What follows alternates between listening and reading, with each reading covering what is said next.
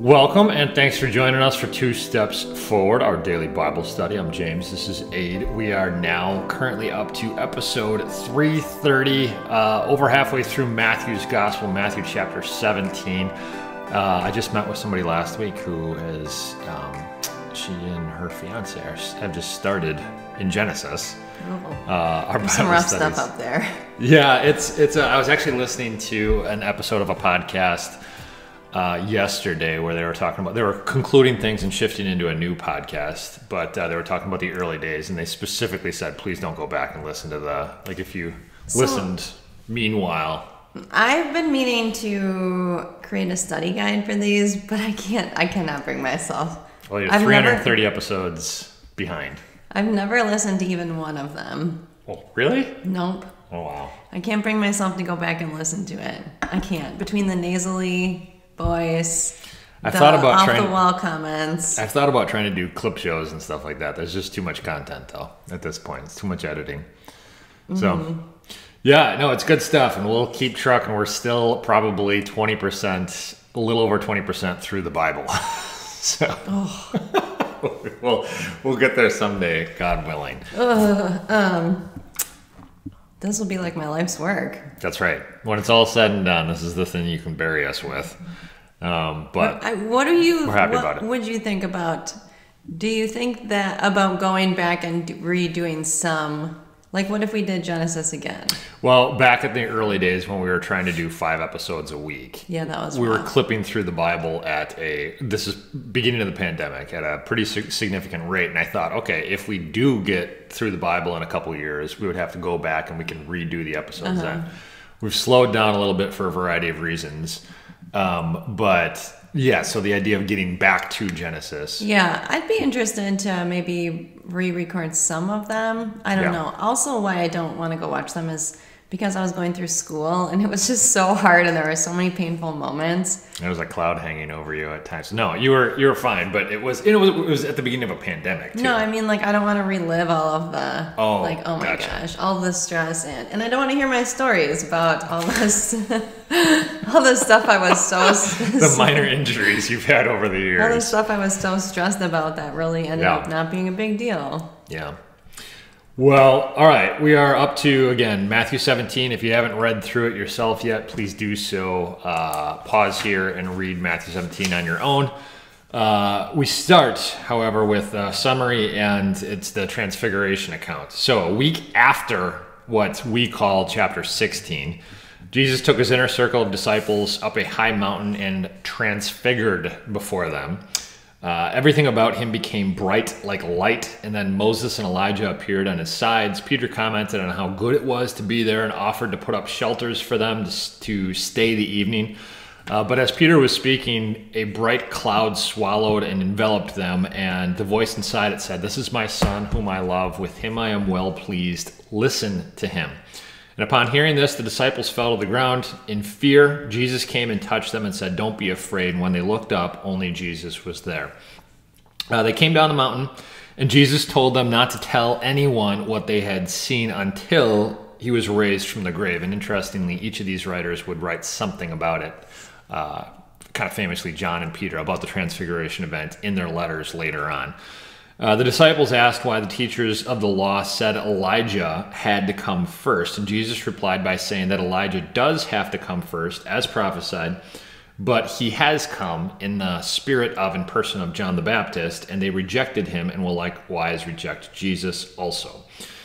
At the bottom of the mountain, there was a crowd that had accumulated, and a man knelt before Jesus, lamenting that his son had terrible seizures as a result of a demon. He had nearly died multiple times. The demon had tried to throw him in the fire.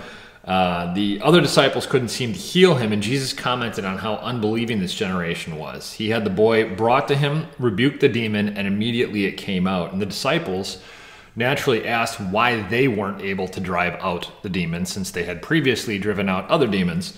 Jesus explained that it was because of their lack of faith. And he says, nothing is impossible when you have faith, even a little faith. When they next got together in Galilee, Jesus explained how soon he was going to be betrayed, and he promised his death and resurrection, which again distressed his disciples. He, remember, mentions this to them numerous times to prepare them for it. And the final account in Matthew 17 tells us that when they were in Capernaum, some tax collectors came and asked if Jesus paid the temple tax. This was an annual tax amongst the Israelites. It was 2 drachmas per person. Peter replied that he did, and then Peter came into the house where Jesus was and immediately Jesus asked Peter, "Who do the kings of the earth collect taxes from, their own sons or others?" And Peter replied, "Well, kings collect taxes from other people, not from their own family." Jesus then replied that the children of God are exempt to the temple tax. But so as not to cause public scandal, Jesus told Peter to go to the lake, throw out his line, and the first fish he'd catch, he'd be able to open its mouth and take out a 4 drachma coin, which would pay for both Peter's tax and Jesus' tax. Unique miracle only here in Matthew's gospel. That's Matthew 17. All right. Devotional thoughts for the day. Number 1. The Old Testament points to Christ. So the transfiguration event, which we've covered in other gospels when we've studied before, but is a big enough deal, kind of a turning point in Jesus' ministry that it's worth revisiting again. Again, the gospel writers certainly do. It probably happens on a mount called Mount Hermon. We know they're up by Caesarea Philippi, and that was a mountain close to there. It's a moment where Jesus displays his full divine glory, which he hasn't done this to this capacity. He's worked miracles, which are glimpses of his glory, but his full, unbridled holiness and glory, he has not fully revealed.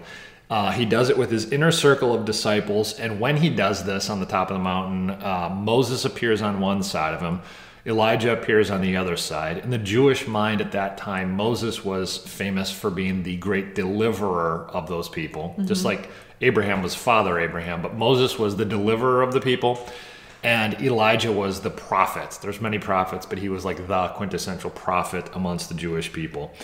Interestingly enough, the ones who came after Moses and Elijah are named Moses. The successor to Moses was a guy named Joshua, and the successor to Elijah's ministry was a guy named Elisha. And both of those names are very similar. Yahshua and Elishua both essentially mean the Lord God saves. And the other name, basically in the language that was very familiar and similar, was Yeshua, which is Jesus' name. And clearly all of it is so everything in the Old Testament is coming to a head, coming to a peak on this mountain, and everything was designed to point ahead to Christ, the great deliverer and the final prophet. And they are talking to him about his exodus from this world so that he can take his people rise from the grave and take his people into the promised land. And the point is, everything, you go right down to the names of people that God chose to be the successors to certain ministry roles and stuff like that. And God very clearly has a vision going back in history to who the Messiah is going to be. And Jesus is the final successor to Moses, the final successor to Elijah, the last and ultimate prophet and deliverer of Israel. Do you think Jesus knew from the beginning that he was going to have to do this? What do you mean? What do you mean by the beginning? Like when he was a little kid? No.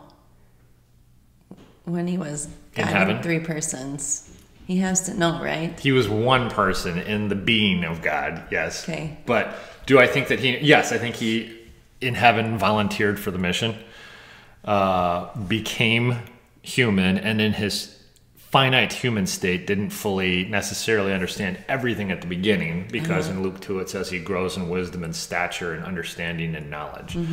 So it's becoming clear to him, but even as a child, he stays at the temple because he says he must be in his father's house. So there was an awareness, but increased clarity as time goes on. Right?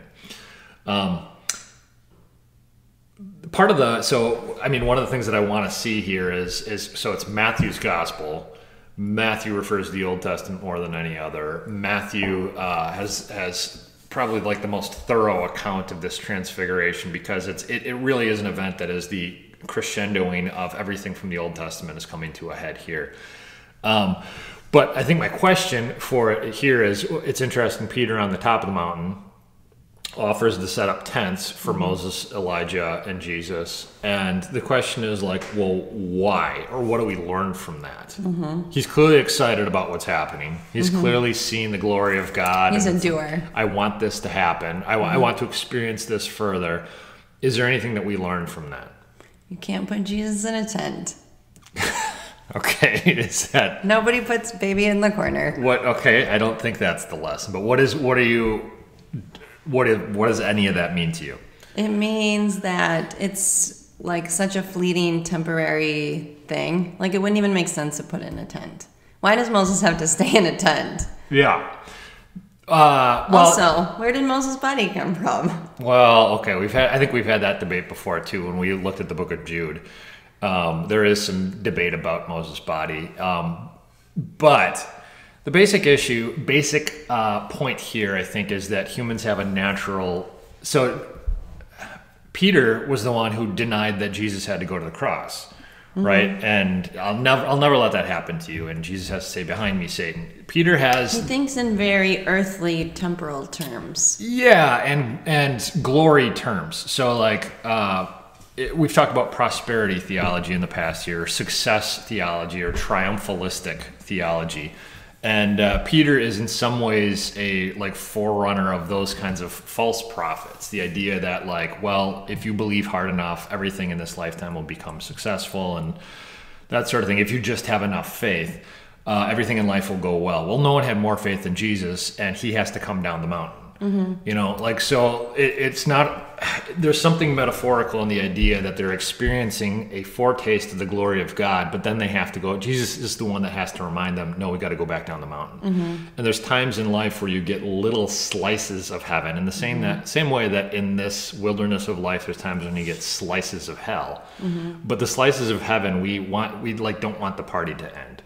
And you have to understand that this side of heaven, you have to remain balanced between. You always have hope. The slices of hell is going to go away. It'll get better, but you also have to temper the euphoria of when you have really good times and say like, no, but this isn't heaven, so I'm not going to sink down my roots too deep. I'm not going to build a house here. You know, that kind of thing. Every party I've gone to, I didn't want to end. You tend to be one that, yes, likes to keep the fun going. Yes, keep the party going, and there has to be a balance between those two so that you don't get too high and too low.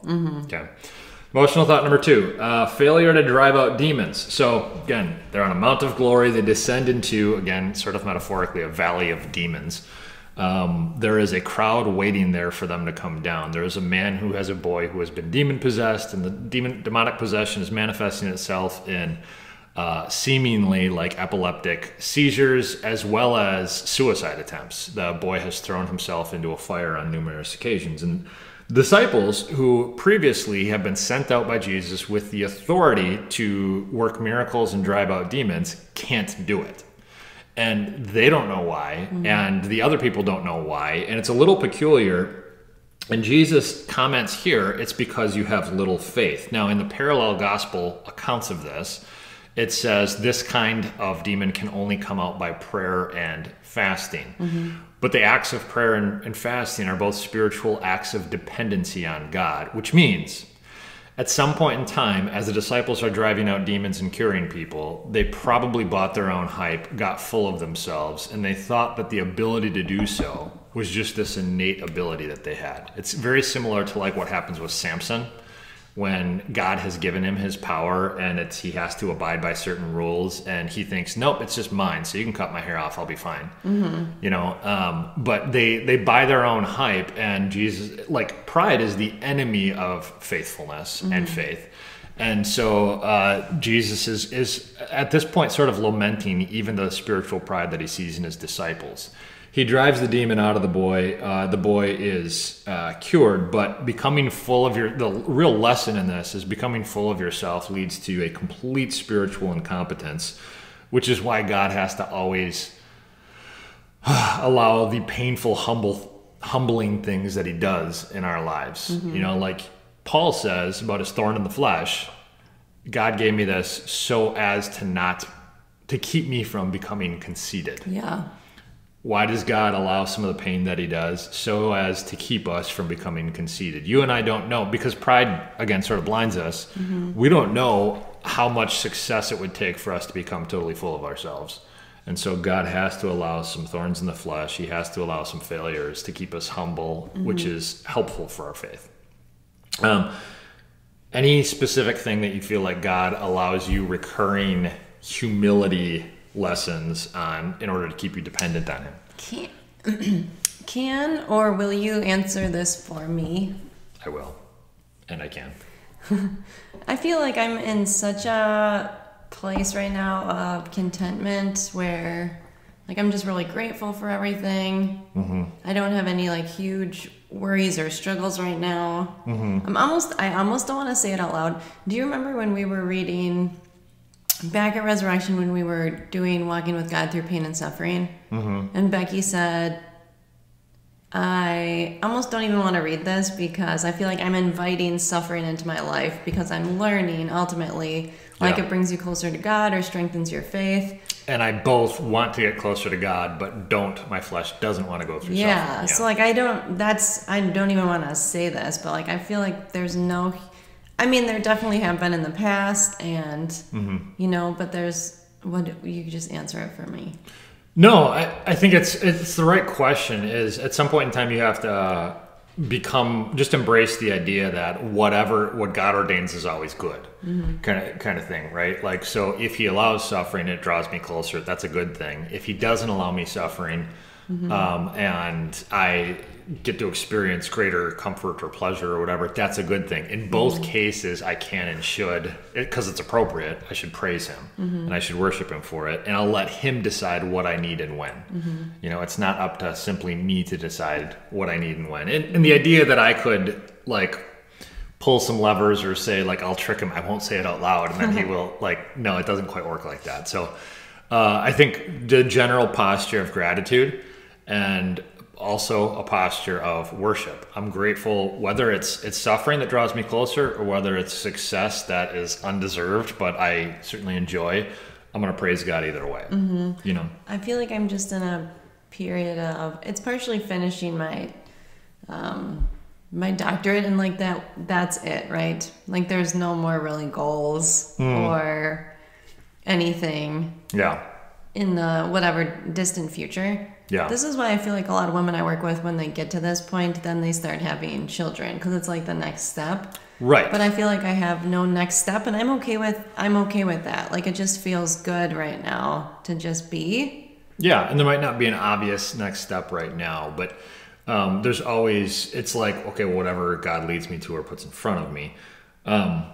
I think for me, it's been a various amount of recurring frustrations in my life, right down to struggling with an anxiety disorder or for that matter, having to, I think when people have to take at various points, various medications, and there's something humbling about having on like a daily basis to take something that's like, okay, my overall, I can't function well unless this tiny little thing, and it makes you feel small and it makes you feel a little bit weak.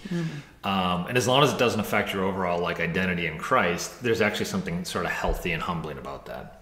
This is what it's like living with someone with an anxiety disorder. Every pen in your household will no longer have the little flipper. I have snapped off. It will be broken off at some point from various ticks. The thing that is supposed to go like onto your like pocket protector, that little handle thing. I'm amazed that one still has one. These ones, I bought them in part because they're in like industrial strength, like for anxiety-ridden people. But like I've snapped them off of most pens. And sometimes I'll do them like right during conversations with people. Well, I haven't noticed as much, but you used to. I have a couple nervous tics, yeah. Twiddle the inseam on your pant leg. Technically speaking, yes. I haven't noticed that as much. Do you still do it? I have calluses on my thumbs of like sort of nervous tick things. I think you're getting better. When I get anxious about that stuff, yeah. It's one of those things. It's annoying and it's weird, but it's like it's partially my thing, and it just is. It keeps me humble. Exactly. Devotional thought number 3: To not cause offense. So I mentioned this account is only ever, interestingly, it's recorded only in Matthew's gospel, which is partially interesting because he was a tax collector and he records a miracle about miraculous provision for paying taxes. It's a unique miracle, not only because Matthew's the only one who records it. It's the only miracle Jesus performs where he's essentially like providing for his own needs as opposed to the needs of others.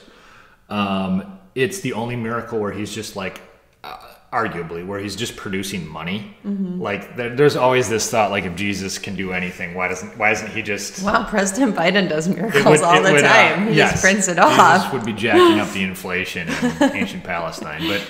Like, why doesn't he just produce more money? It's also one of the only, interestingly, miracles with like a single fish. And even that, like you think about the sovereignty of God and the chain of events that have to happen. So at some point in time in the past, someone has dropped a coin into the lake. A fish, for whatever reason, has to choose to eat a coin. That doesn't have to happen. It's a miracle. It could just appear in the fish's mouth. I suppose. I think, generally speaking, defaulting to, rather than like out of nothing manifestation, the idea of like sovereignty and controlling things to happen is usually more the way the miracles of Jesus seem to work. But you're right, it could go a couple of different ways. But the point being, it's so bizarre. Like the first fish that he catches, he's going to open his mouth and find the exact amount of payment for the taxes of Jesus, the temple tax of Jesus and Peter. It's really interesting. It's also, but that's not even necessarily why it's recorded. It's recorded specifically because Jesus gives this whole like, well, who owes taxes? The family members of, does the king's family owe taxes or is it the others? And everybody, like in the ancient world, knows that the king's family is exempt from taxes. They're the ones that receive the taxes. And so I'm the son of God, so it doesn't make sense. I would be exempt from this. But he says, so as not to cause offense.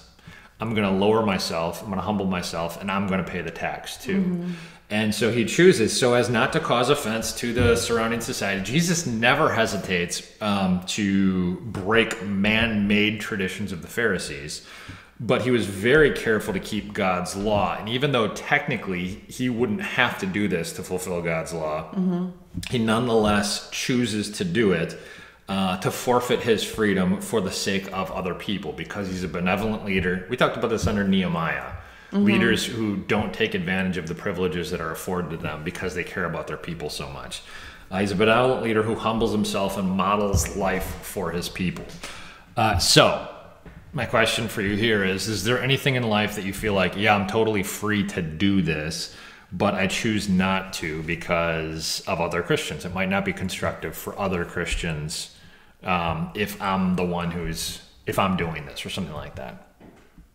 I don't know if you got a chance to look at this ahead of time or not, or if we're just going to put you on the spot and have to edit something out. No, I'm just thinking because my first answer is like, of course. More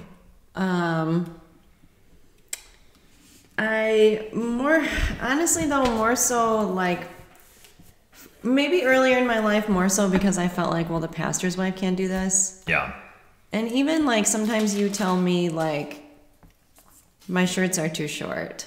And I'm like, this is stylish. And you're like, well, not for you. Yeah, midriff, no one needs to see.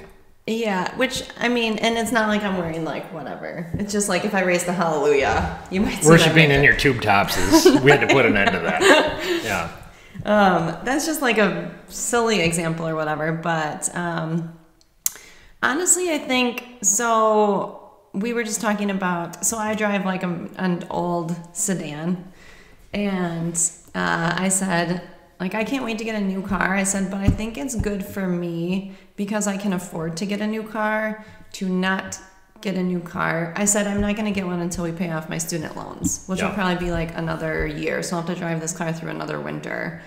I said, I actually think it's good for me and good for other people to see, like, okay, like even though someone can afford something, they're choosing not to live to live under your means, I guess. Yeah. Maybe that was a roundabout way of saying that. Well, you know, like a society that is constantly in credit debt, which just means you're living beyond your means. Right, like so. There's certain things that you probably have to get loans for in the modern world, whether it's a house or education. Yeah. But a lot of people, the majority of people, are in many ways living beyond what they actually have and are borrowing that money from others, paying interest on it, and that sort of thing. And so the idea of there's something countercultural about living under your means. The whole like just because you could, you didn't stop to think about whether or not you should. That's a quote from Jurassic Park. But just because you can doesn't mean that you should in the life of a Christian, right? Right. Yes. Yes. Which is denying your flesh, right? Like one of the calls of Christ is to deny the flesh. The flesh wants as much. It's like this insatiable appetite. It wants as much as it can, as much power, as much comfort. And to say no to that is to live often under your means. So, yeah. And as Christian, I've mentioned this before too, but I used to be sort of afraid of the glass house concept as a pastor or pastor's family kind of thing. And then at some point in time, it hit me like, it's not just, maybe it is a pastor, but it's not just a pastor, it's every Christian. Like I should be willing to live in a bit of a glass house if I'm just being a Christian, because what we do is we testify and witness to the rest of the world about how good God has been to us. Telling about God's goodness to us means talking about our weaknesses, our frailties, our sins, and it's inviting people in to look in your glass house. So that's a Christian thing. It's not just like a minister thing. And I think at that point, I just sort of embraced the idea of it. So. All right. Anything else on Matthew 17?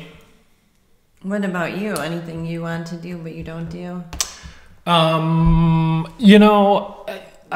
There's certain things I have just sort of stayed out of that I certainly have opinions on that I just stay out of. And it could be like the obvious and the low-hanging one is politics. Like, I think it's fascinating. I think it's interesting. But I also think it's unnecessarily competitive and proud and arrogant and mudslinging and all that kind of stuff. And so I might have a political opinion about something, but if it isn't like an underlying scriptural teaching, I don't weigh in on it. I don't do much at all in the way of like Twitter, even though I kind of want to a lot of times, just because I think the actual medium of it is so unhealthy for our society. So like throwing out, I think that would be something. Just throwing out my opinions wherever on whatever.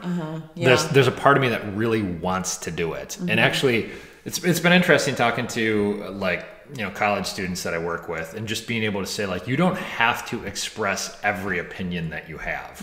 If it doesn't build up others, you don't need to share it. Right here in my 2022 resolutions, it says withhold comments that are not good or beneficial. Yeah. We're almost at the end of 2022. I was going. Well, I was looking at this earlier and it says accept and be content with my age. And people were asking me like, how was your birthday? And I'm like, honestly, it was one of the best birthdays I've ever had, because it's one of the first times that I wasn't like lamenting how old I'm getting. You know, I was just like really happy to spend time with you, to spend time with friends, and it was a Tuesday birthday too, which can be kind of anticlimactic. To be like, I had the PTO to be able to take my birthday off, and Yeah. Nope, I do know. All right, let's close with prayer. So they're going great. Thanks for asking. Heavenly Father, we have much to be grateful for. The moments that do go well, we don't want to jinx them. We want to set up the tents and live in them and experience them. And, we're not going to apologize for them because you've blessed us with them, those good moments. So we're just going to be grateful and thank you for them. And yet we're also not going to be afraid of when the tides shift in life and things get harder. And we're going to worship you in those moments too, because we understand our time here is temporary, and you are taking us to a promised land, and you are willing to go down a mountain of glory in order to serve others, and we're willing to put ourselves out there too for that. We ask you to bless that. We ask you to give us encouragement to do that, especially as we see how you've done it for us. In your name we pray. Amen. Thanks for studying with us today. We'll see you next time from Matthew chapter 18.